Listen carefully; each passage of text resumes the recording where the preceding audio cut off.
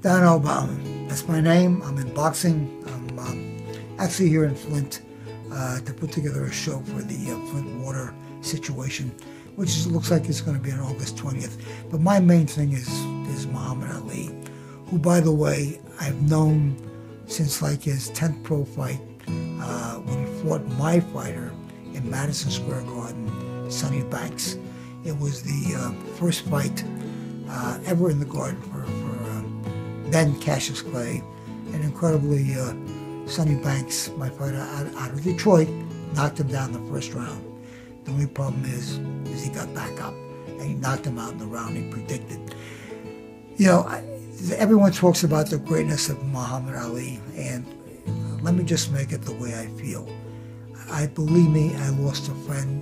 I lost someone I really loved, and boxing didn't lose just a great one. The world lost one of the greatest man and humanitarians this world has ever seen.